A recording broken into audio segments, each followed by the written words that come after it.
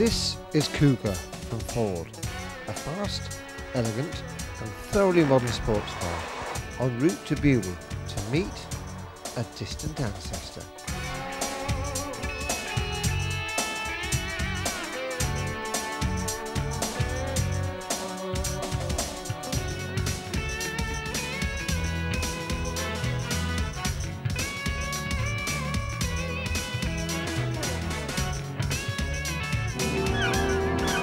Introducing Capri, the car you always promised yourself. Once again, Ford leads the way with a car that is totally new, exciting, different from anything else on the road. Capri is a great-looking fastback. Capri is the unexpected. It seats 4, even 5 passengers with room for all your luggage. You can make Capri as sporty or as luxurious as you choose from a long list of options.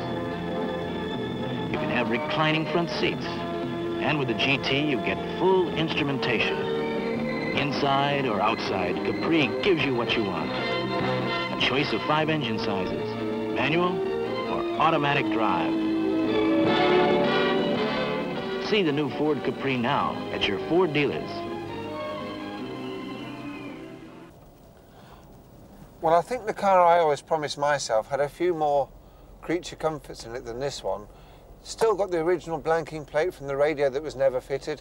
There's a blanking plate over where the cigarette lighter would go. But then, the upside of that is, it's never been smoked in. It's never been on the motorway either. 67,000 miles it's done with one owner. Most of those miles have been done at under 40 miles an hour. This is one very well looked after car.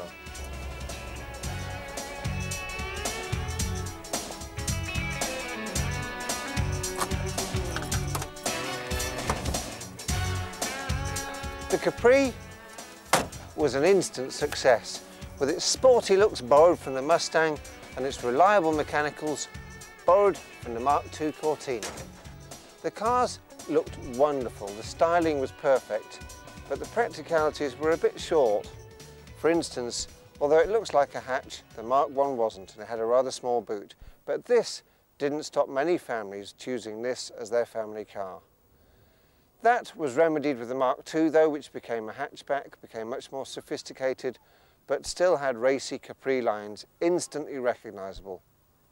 For my mind though, the Mark III Capri is the best of the lot, and this is a late 1985 example with a 2.8 litre V6 engine.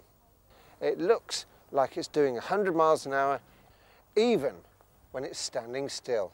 But by the mid-1980s, the Capri had had its day, and its place was being taken by the incredibly successful XR ranges of the Fiesta, the Escort and the Sierra. And in 1986, Ford killed the Capri. Purchasers turned to Vauxhall in solace and found the Calibra, but this was no match for the lovable Capri. Ford in the early 90s launched the Probe, but even that was no real successor. What Ford needed was a sharp-suited sports coupe, bang up to the minute, late 90s style. And they got it in the Cougar. This is the 2.5 litre V6 monster. Very much the proud inheritor of the sports coupe tradition, with the blue oval on the front.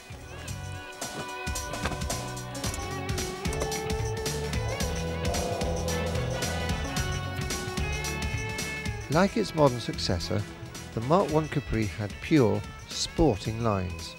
It was also fun to drive, fashionable, and right for its time.